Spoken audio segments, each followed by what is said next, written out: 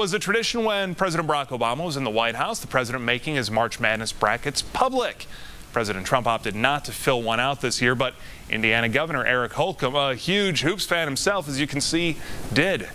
Today, the governor went on Facebook Live at Bankers Life Fieldhouse to reveal his NCAA tournament picks. In case you're wondering, the governor did not pick any of the schools in Indiana in the big dance to make it to the Final Four.